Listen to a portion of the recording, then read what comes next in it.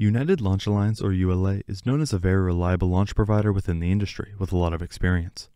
As its other rockets such as the Delta IV Heavy and Atlas V complete some of their final launches, a new rocket is getting ready to take the stage. The Vulcan Centaur has been under development for years and its maiden flight is scheduled in early May. Just days ago, the entire rocket, with the exception of its fairings, was rolled out of the vertical integration facility and onto the launch pad. As I speak, Vulcan is going through the next phase of qualification testing in preparation for the inaugural flight. This includes a host of unique tests to make sure the stage, its engines, the avionics, and different various components are all working as expected. Assuming the results are promising, a full flight readiness firing will be attempted.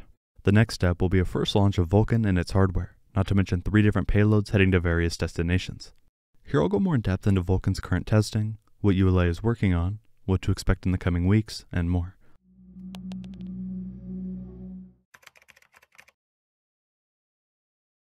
Just yesterday, on the 10th, ULA tweeted saying, "The Vulcan rocket is at the pad for the next phase of qualification testing in preparation for its first certification flight."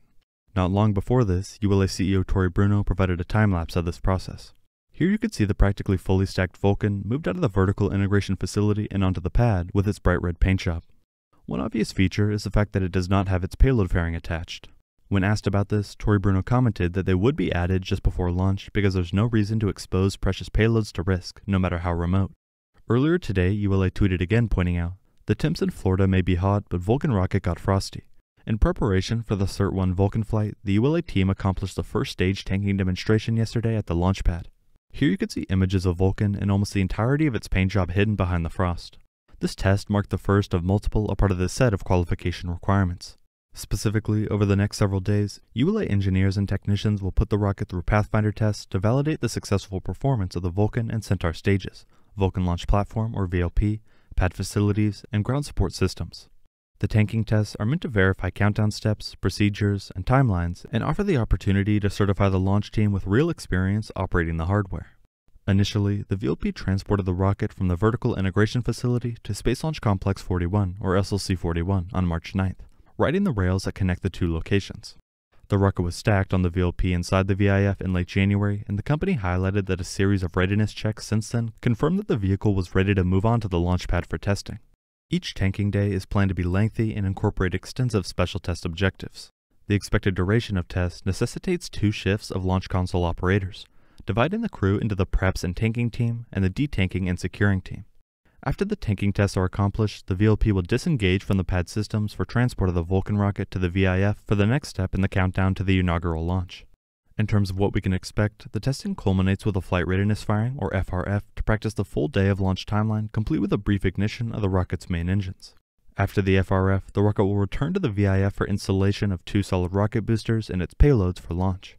The first flight includes payloads from 3 distinctly different missions, deploying 2 Project Kuiper prototype broadband satellites into low Earth orbit for Amazon, sending Astrobotics Peregrine commercial lunar lander to intercept the moon, and carrying a Celestis Memorial payload into deep space. As far as the progress on these payloads and their delivery and integration, earlier today, Tory was asked if all 4 of the payloads had been delivered by now, and he replied no. Either way, ULA still plans to wait at least a few weeks before integration, which gives the various companies time to deliver the payloads. Besides some of the final testing that we're seeing right now, the installation of 2 solid rocket boosters will be one of the final steps prior to launch. Last year, the twin solid rocket boosters, or SRBs, arrived at the Cape Canaveral launch site. To be specific, the graphite epoxy motor, or GEM-63XL boosters, arrived October 16th at the Florida spaceport, after being trucked from their Northrop Grumman manufacturing plant in Utah. In order to understand the importance of these boosters in the Vulcan launch system, we can look at the different configurations and what they are capable of. Vulcan integrates between 0 and 6 SRBs. The difference in LEO payload capacity, for example, between 0 and 6 SRBs is over 15,000 kilograms.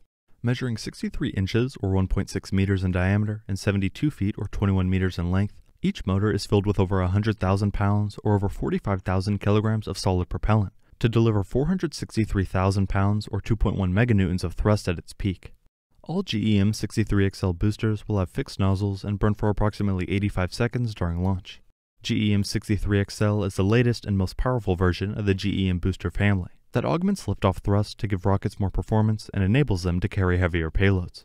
The XL variant is longer in length and produces more thrust than the GEM-63 boosters that Atlas V has used successfully since 2020. The 2 boosters on this initial mission will give the rocket a total liftoff thrust of 2 million pounds, or 8.9 meganewtons. Looking at the upcoming installation, the SRBs will remain secured on their over-the-road transporters, or ORTs, until each booster is brought to the VIF for hoisting and attachment to the Vulcan first stage during the launch campaign. As partially mentioned prior, the fairings also need to be installed along with the payloads right before launch. The Vulcan payload fairing, however, is quite special in terms of size. The payload fairing, or PLF, provides a controlled, safe environment for spacecraft during ascent. All ULA PLFs are configured for off-pad payload encapsulation to enhance payload safety and security and minimize on-pad time. The spacecraft is encapsulated in a 5.4 meter or 17.7 foot diameter payload fairing, a sandwich composite structure made with a vented aluminum honeycomb core and graphite epoxy face sheets.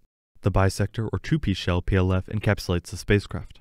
The payload attach fitting, or PAF, is a similar sandwich composite structure creating the mating interface from spacecraft to the second stage and payload fairing. The PLF separates using a debris-free horizontal and vertical separation system with spring packs and frangible joint assembly. Most significantly, the payload fairing is available in the 15.5 meter or 51 foot standard and 21.3 meter or 70 foot long configurations. Today, Tori Bruno also posted a graphic of the Vulcan's fairings and answered some questions about it. The graphic highlighted the fairing size of a bunch of different launch vehicles with a whale for scale, with Vulcan's being the largest. In regard to this, someone asked if work was being done on a larger fairing big enough to hold 2 whales, and he responded yes. ULA points out that access to orbit remains a critical hurdle for many missions. However, the company is trying to provide flexible and cost-effective multi-manifest solutions to overcome this barrier. With multi-manifest, 2 or more spacecraft are integrated on a launch vehicle using available performance and volume margin that would otherwise go unused, optimizing mass to orbit and enabling missions.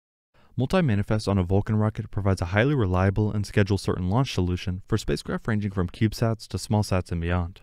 This first upcoming mission is a great example, with some payloads heading to low Earth orbit and another meant for the surface of the Moon. Depending on the size of the spacecraft, multi-manifesting on a Vulcan can be done in several ways. The aft bulkhead carrier, or ABC, interfaces at the aft end of the Centaur upper stage and can carry up to 24U CubeSats weighing 80 kilograms each. The secondary payload adapter, or ESPA ring, is located between the upper stage and the primary payload and can accommodate 4 to 6 payload modules weighing up to 318 kilograms each, all of which will be put to the test in upcoming missions. It's also confirmed that the company will be attempting to recover the 2 BE-4 engines on future missions years down the line. United Launch Alliance has begun testing the full Vulcan rocket at the launch pad. Yesterday, testing began as the company filled Vulcan with propellant to test various systems and procedures. If all the testing goes well, next up will be a flight readiness firing, and then the actual launch attempt, scheduled for May 4th. We will have to wait and see how it progresses and the impact it has on the space industry. Thank you very much for watching.